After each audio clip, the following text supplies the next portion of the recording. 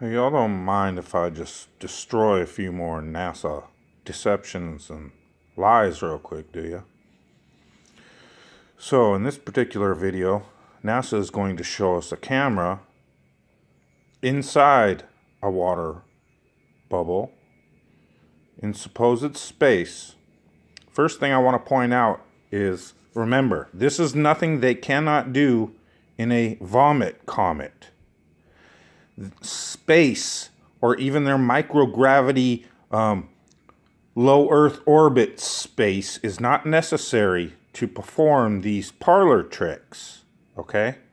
So it has nothing to do with space. It has to do with falling and surface tension and controlled atmosphere. Contained atmosphere. We constantly hear from globe propagandists, when we say, show us water curving, they will use examples like this. Look, the water's curving into a ball. What does the view look like from inside a water bubble? Astronauts on the International Space Station studying how water behaves. What's the problem with this picture and this video camera inside a ball of water? Where is the lead ball inside attracting that water into a ball shape? Oh yeah, it's not there. Because it's surface tension. This woman is about to tell you that herself. So this is not proof of gravity. This is proof gravity is not required for a ball, for water to turn into a ball. This is why they also use the idiotic raindrop excuse constantly. This blob of water here is no different. It's all due to surface tension. I will leave this link once again for the reality-denying globagandists who deny that due to surface tension can overpower your imaginary gravity again. And I imagine it's because this one is coated, but a steel paper clip can float on water because of surface tension. It also goes down into why raindrops are formed and why bugs can sit on the water. So it is yet another weak, very weak, because I just tried to put a non-coated paper clip in a measuring cup and it wouldn't float.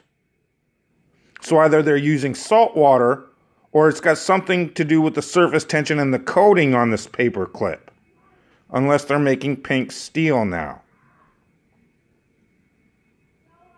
So, this does the exact opposite of proving gravity. It proves there is no object required for water to form into a ball. And what he's about to do now proves that objects do not attract water. Don't be confused when she says they're in microgravity. Well, that's Earth's microgravity. But according to these globe priests, these rabid religious cult members, they constantly tell us how the water is attracted and pulled to the Earth. Notice they have trouble getting this camera to stick in the water. It's not because of Earth's gravity.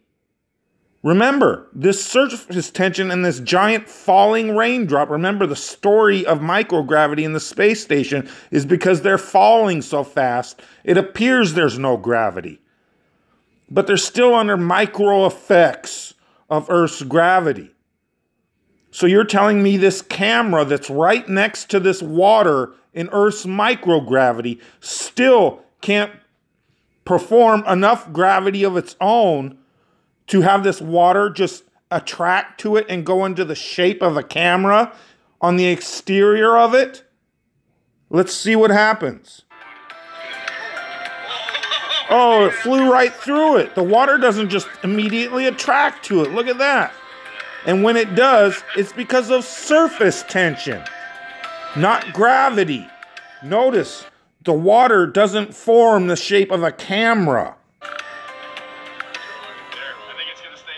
The experiment. But you're telling us the water of Earth forms the shape of a ball because that's what Earth is. It's foolishness like this that you try to present as science that totally contradicts your narrative that makes people know it's all illusion and lies.